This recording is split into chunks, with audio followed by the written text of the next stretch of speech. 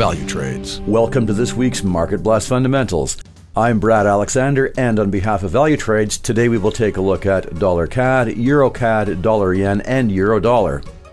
Even in a month-long run of US dollar weakness, we saw a reversal in most pairs after comments by Robert Kaplan, which seemed to go against the comments of Federal Reserve Chairman Jerome Powell, who doesn't want to do anything until he sees the pandemic under control. Kaplan talks about tapering the US government's bond buying plans, or quantitative easing, which would inject less cash into the markets, thereby strengthening the US dollar. This may also indicate an interest rate rise earlier than expected. So this week the markets will be paying close attention to Jerome Powell's speech tonight, a US Manufacturing PMI today, and Non-Manufacturing PMI and ADP employment figures Wednesday, and of course the US non-farm payrolls Friday. So watch for market volatility and some great opportunities. Also, we will see interest rate decisions from Australia tomorrow and the UK Thursday, and employment data from New Zealand Wednesday and from Canada Friday.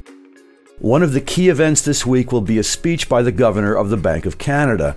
Many analysts feel that the Bank of Canada is the only central bank in the world to call it correctly, with stimulus ending sooner and interest rates going up sooner. We can see from the charts that all CAD pairs that the Canadian dollar is seriously stronger. Tomorrow we will look at CAD from the technical perspective. Thanks for watching, and don't forget to subscribe to our YouTube channel and register on the Valutrades website to get notifications on new content as it happens. That's all for now. Happy trading with Valutrades, and we will see you tomorrow.